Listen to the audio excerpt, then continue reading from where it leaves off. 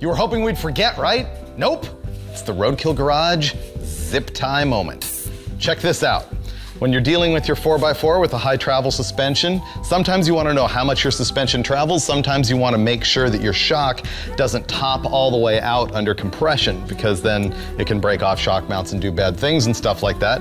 So what you want to do is take your zip tie, put it around your shock absorber shaft.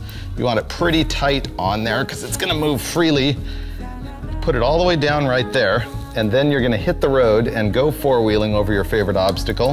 When you come back, this is going to have been pushed up by the shock body, tell you exactly how much travel that you've got there. And if this is crammed all the way up into there, you know you have a problem.